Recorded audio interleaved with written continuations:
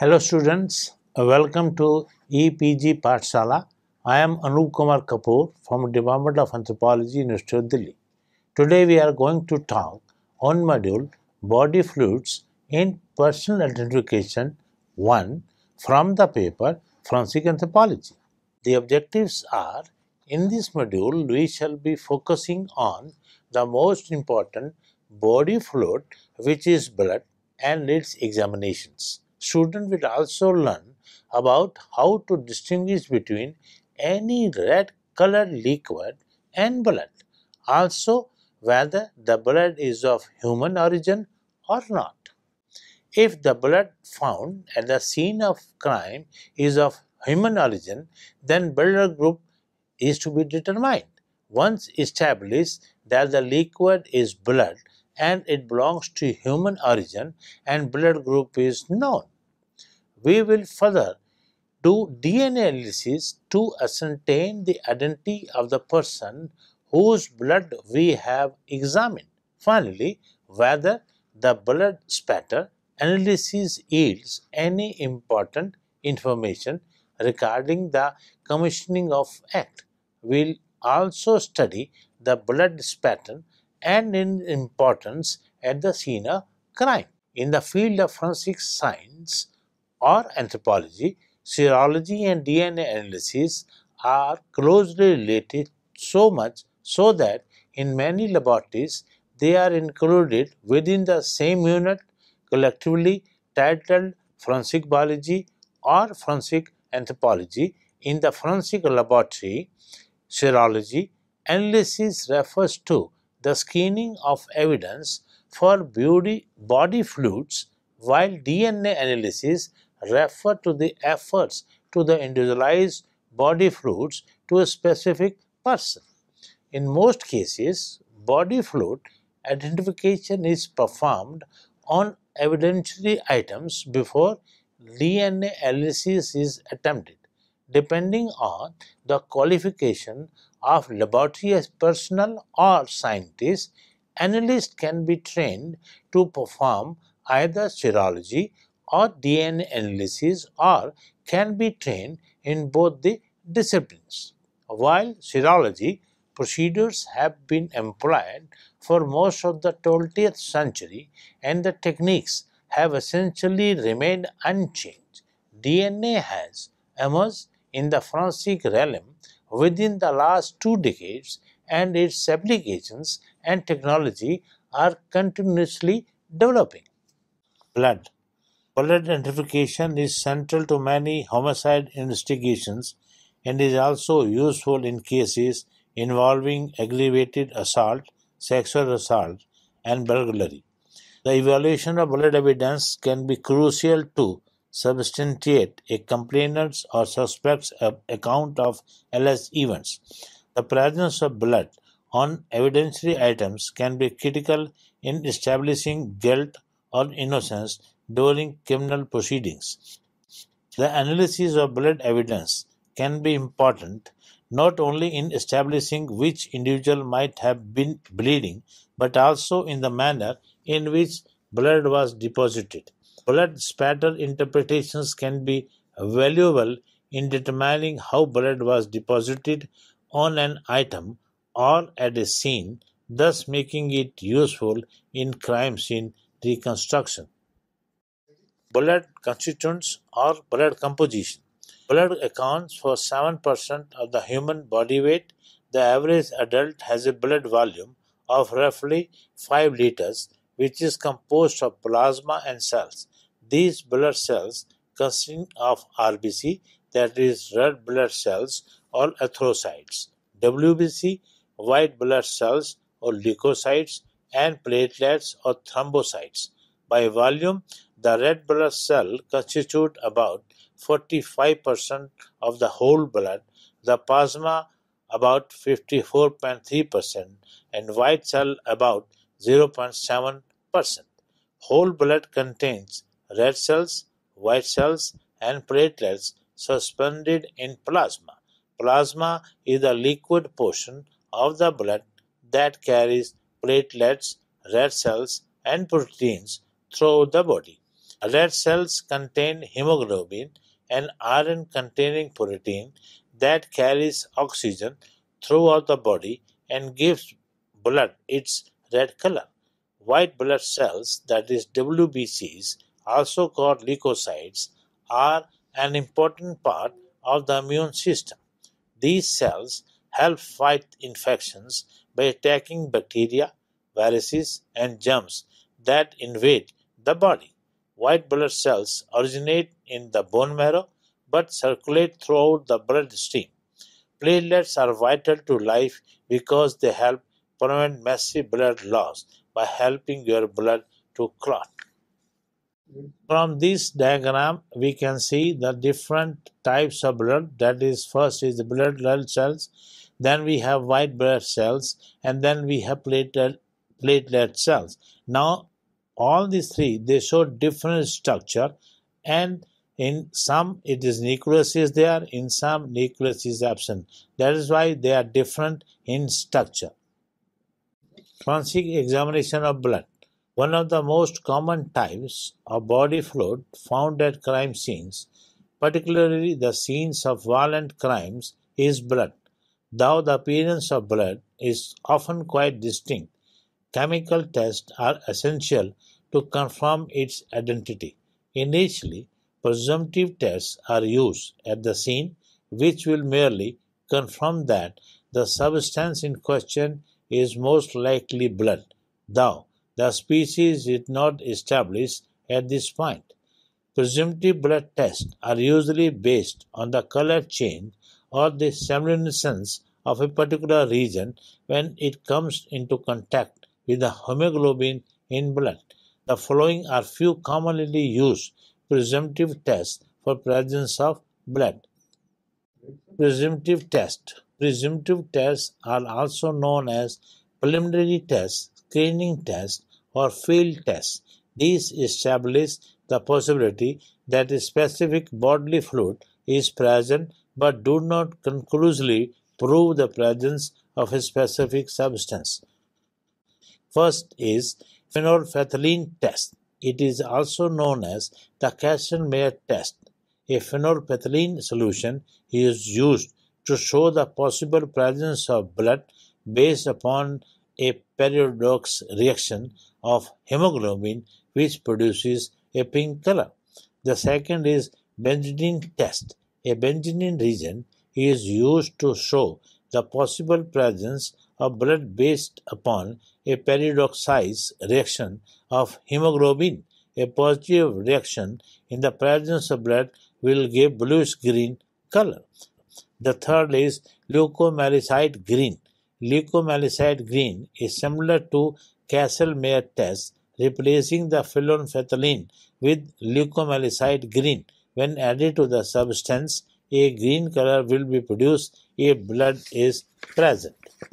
Luminol test. Luminol is used in solution or sprayed onto suspected surfaces. This gives a strong blue fluorescence when viewed with the ultraviolet light. The luminol reacts with the hemetin, a substance formed as blood-stained age, and produces a luminescence which is best observed in the dark. Confirmatory tests. The confirmatory tests are also called as conclusive tests. These are conducted after preliminary test results positive. The following confirmatory crystal tests are performed for blood. First is Takayama test. Takayama reagent is added dropwise on the microscopic slide and subjected to mild eating. Hemochromogen crystals formed confirms the presence of blood. The crystals are observable under a microscope and look like salmon pink rhomboid crystals. Second is Tachman test. Tachman reagent is added dropwise in the blood stain on a microscopic slide and crystals are viewed under microscope. The reaction first converts the hemoglobin to hemin and then the halides react with the hemin to form characteristic brownish yellow rhomboid crystals. Once it is ascertained that the given liquid is blood, then we would test for species of origin. There are number of species origin tests available. Species origin test. The species origin test is done to establish whether the given blood sample belongs to a human being or not. If it does not belong to a human, we do not do any further examination, but if it is found to be that of a human, then we will further do blood grouping and finally DNA analysis to pinpoint one person or accused in forensic perspective. The species origin test is based upon antigen antibody agglutination reaction. The antibodies are very specific to particular antigen only to which it binds. The first is precipitin test. The precipitin test or ring test is conducted to determine the origin of species. In a test tube, 1 ml of human antiserum is taken and few drops of suspected blood is added on top of it. If the blood is from human origin, it will form a precipitin ring at the junction of two liquors to give positive result. Second is radial diffusion method. Most species identification uses radial diffusion of antigen and antibody. Here, antibody is mixed with agar gel on a plate into which punched carrier are made, that is 3 micrometers to 5 micrometers, in which different antigens are taken. If a ring-shaped precipitin band is formed around the creator from where the antigens migrate concentrically to react with a specific antibody, we would know that the blood taken in that creator is specific to the anti-human antiserum present in gel on plate. After the antigen diffuses for a time, usually 2 to 10 hours, the migration ceases as the amount of antigen introduced exceeds the antibody in gel. This test is useful when we get different blood group samples from crime scene and we do not know their origin. Third is double diffusion or Austroloni test. In the Austroloni test, also called as double diffusion, in two-dimensional electrophoresis, an electrical field is created rather than diffusion to move the blood extract, that is the antigen and antibody, through the gel. Ortholani plates can be purchased or made in the laboratory. Extracts are made from the stained areas of interest and from nearby unstained areas, that is subtract controls. Note that the use of unstained control is a fundamental principle in forensic immunological testing. Stained and controlled samples are loaded in the outer valves and a drop of anti-human antiserum is loaded into the center valve. The process is repeated for antisera to other species such as dog, cat, and cow. These may include the species from which antiserum was obtained, for example, rabbit. The plates are left at 4 degrees centigrade for a suitable period, which can range from a few hours to overnight, and the serum proteins and antibody molecules diffuse outwards from the cell.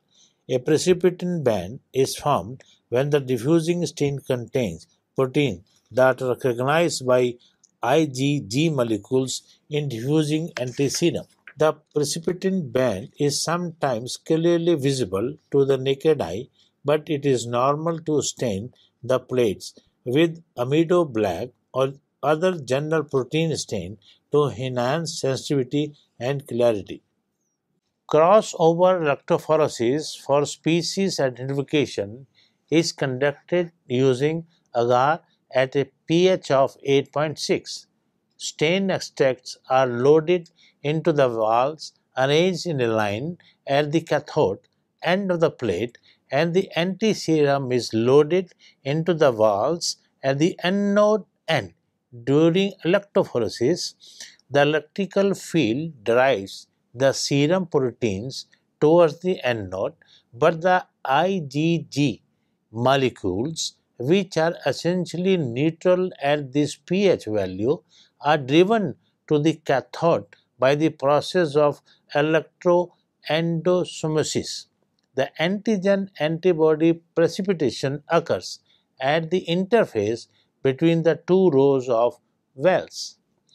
Electroendomosis occurs because the sporting medium acquires a net negative charge.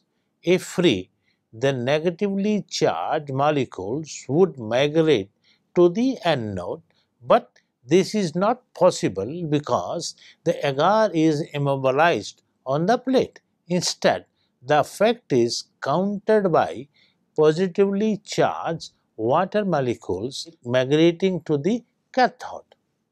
Blood grouping. ABO blood grouping.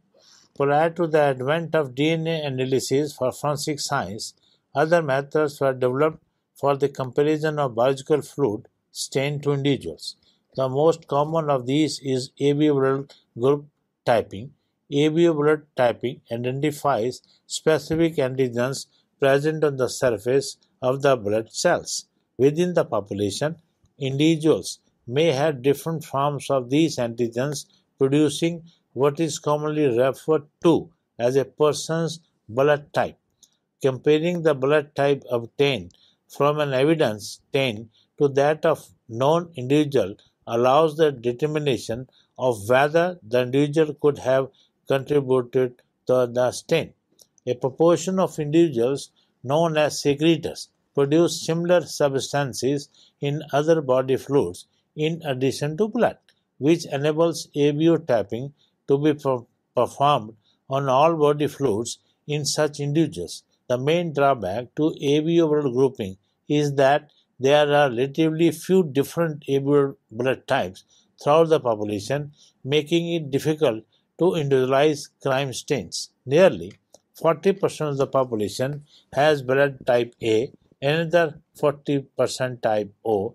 In addition to being much less informative than DNA analysis, ABO tapping requires a fairly large amount of sample of accurate testing, much more than is required for current DNA testing procedures. With the development of faster and more accurate DNA methods, most forensic laboratories have given up ABO testing.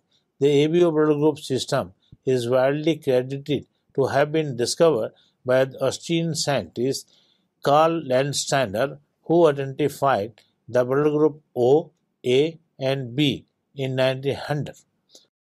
The basic principles of the ABO system is that antigens physically exposed on the exterior of red blood cells differ between individuals who have immunological tolerance only towards what occurs in their own bodies. Each antigen, also called as agglutinogen, binds with a specific antibody or agglutinins, which cause blood cells to clump and agglutinate if they belong to the specific related antigen.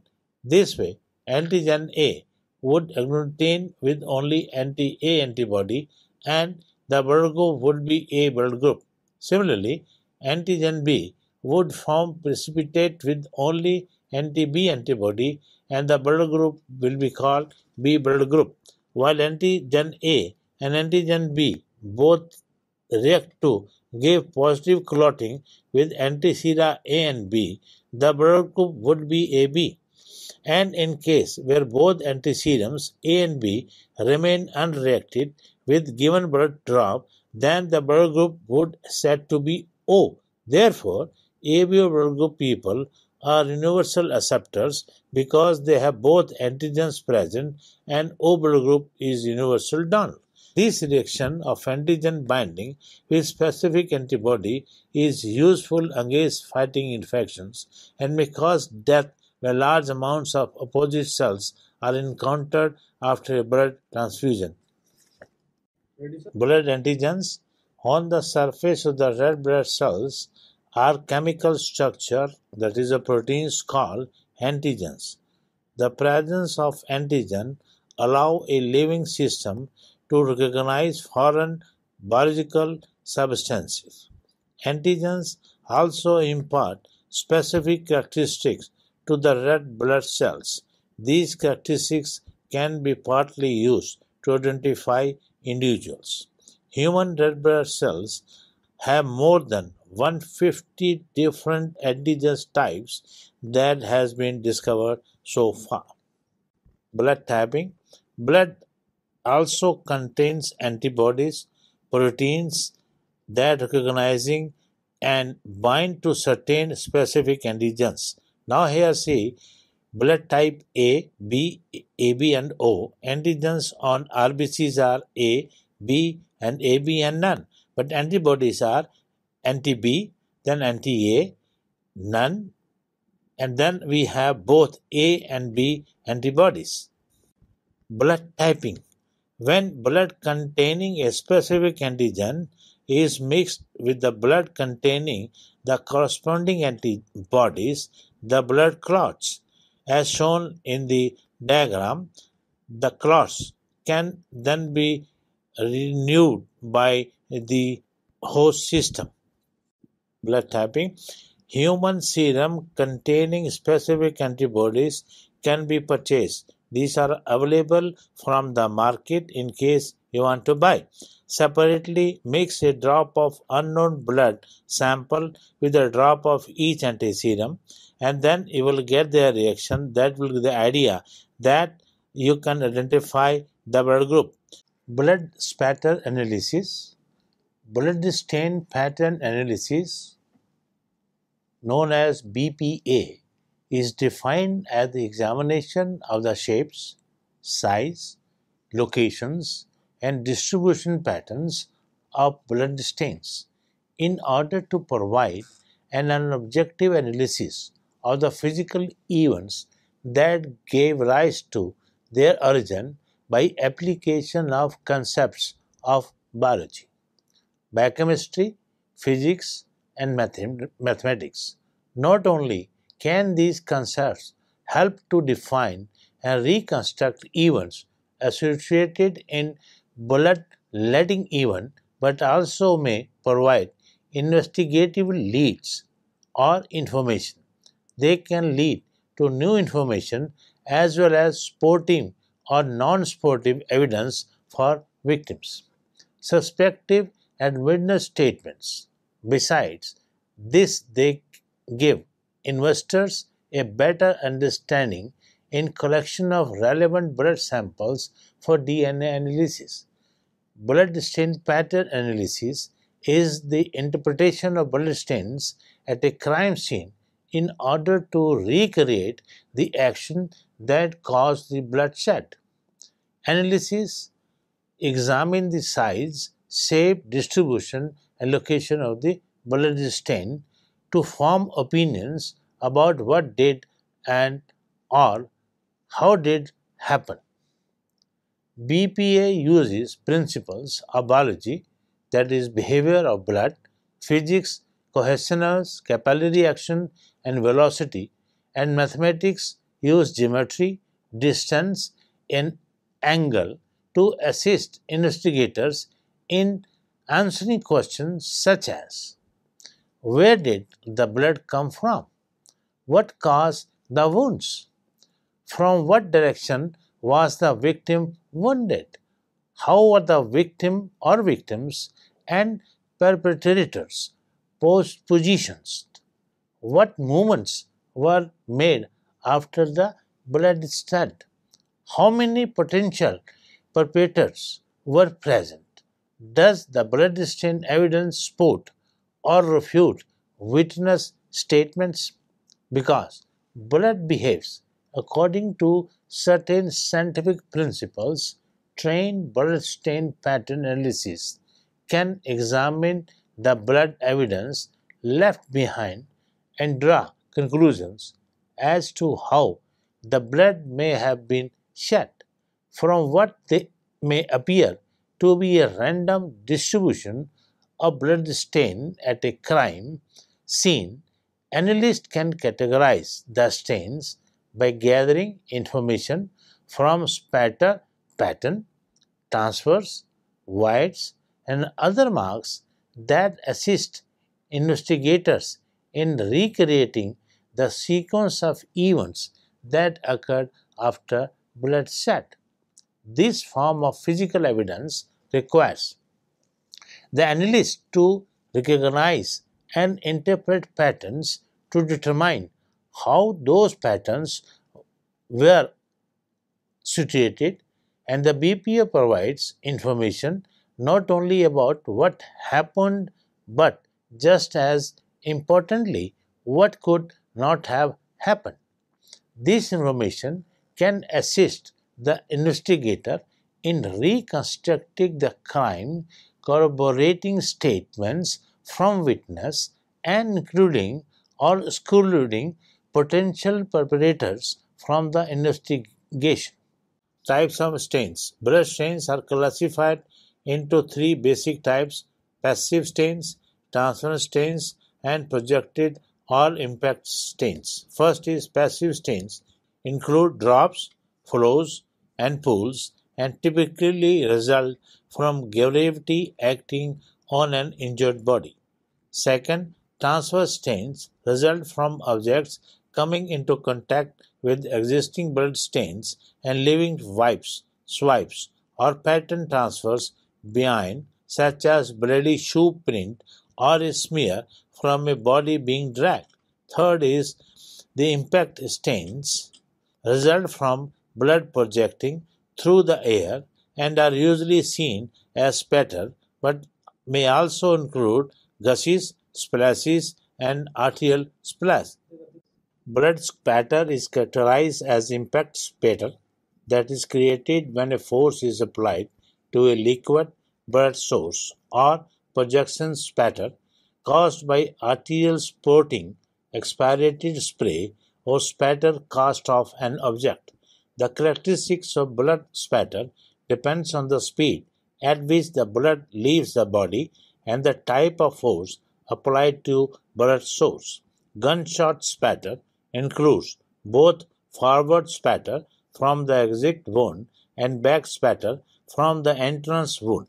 Gunshot spatter will vary depending on the caliber of the gun, whereas the victim is struck, whether the bullet exits the body, distance between the victim and the gun, location of the victim relative to the walls, floors, and objects. Typically, forward spatter is a fine mist and back spatter is large and fever. Cast-off pattern results when an object swung in an arch flings blood onto nearby surfaces. This occurs when an assailant swinging the blood-stained object back before inflicting another blow. Analysts can tell the direction of the impacted object by the shape of the spatter, that is, tails point in the direction of motion. Counting the arch can also show the minimum number of blows delivered. Then arterial spurt refers to the spurt of blood released when a major artery is severed. The blood is propelled out of the breached blood vessel, pumping of the heart, and often forms an arching pattern consisting of large individual stains with a new pattern created for each time and hard pumps. Expiratory spatter is usually caused by blood from an internal injury mixing with air from the lungs being expelled through the nose, mouth, or an injury to the airways or lungs. Expiratory spatter tends to form a very fine mist due to the presence exerted by the lungs moving air out of the body. Small air bubbles in the drops of blood are typically found in this type of spatter. Then, angle of impact. The length of the blood stain is hypotenuse while the width is opposite sides of the angle of impact. The angle of impact can be calculated from the measurement of the opposite side, which is the width and the length of hypotenuse of the blood stain. That is, in case you want to define the angle of impact is equal to RC, that is opposite sides divided by hypotenuse. I will also tell you some interesting points. When we solve the blood stain, usually we get the blood stain at the scene of crime, or on the cloth, or on the human body, or on the furniture, or a wood. It is dried blood stain. We are not using, and hardly 5% of cases we deal with the fresh blood cases. Now, it is very interesting to tell you that many interesting cases which were 100 or 200 years old were investigated through blood stain, that is, through dried blood stains. That is all in the record. Now, I will summarize the present module, what we have learned about from this module. Now, this body fluid, that is blood, encountered invariably in most of the violent crime scene. We have learned to distinguish between any red colored liquid and blood with illustrative presumption and confirmatory test. Further, we studied how one can ascertain whether the given blood belongs to a human or animal through various species origin tests. Once established that the blood is of human origin, we do AB blood grouping tests to narrow down our suspects list. Lastly, we understood the blood spatter analysis to study the angle of impact weapons of offense. Thank you.